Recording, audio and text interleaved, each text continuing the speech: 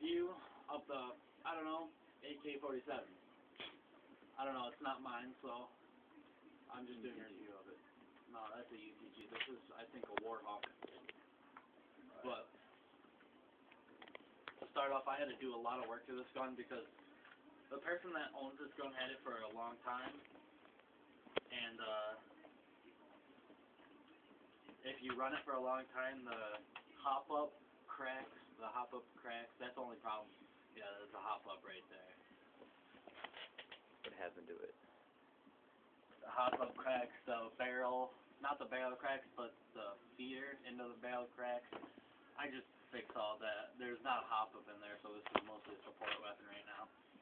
But what about this gun is that since this is a Russian-made gun, it has authentic Russian auto and semi on it.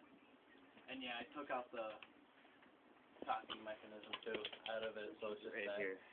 Yeah. Dust cover. But what's on this gun? Full metal receiver. And Don't take that off. Don't take that off. well, underneath this is a weight. Yeah, it has a weight on it to weigh it down. It has a wicked good weight on it. But sling mount's metal. The upper body is metal. The clip's metal. Trigger's metal. Trigger guard is metal.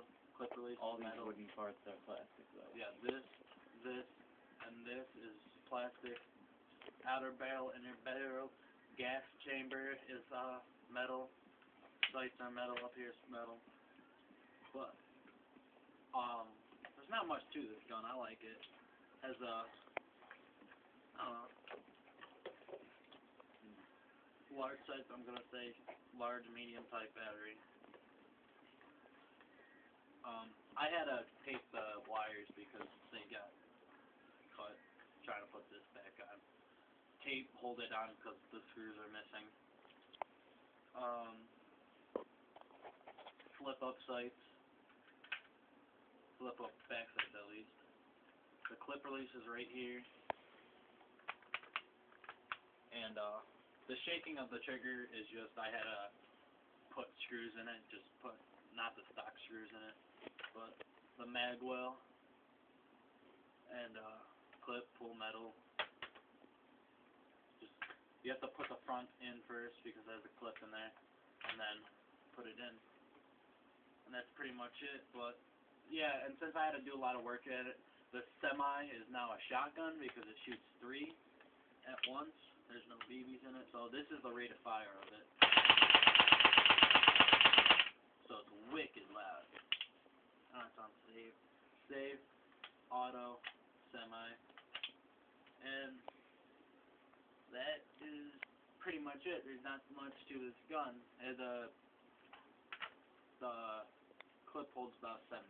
It's not real big, but it's still a good gun. Do you want to do the shotgun? Mm-hmm. Over by.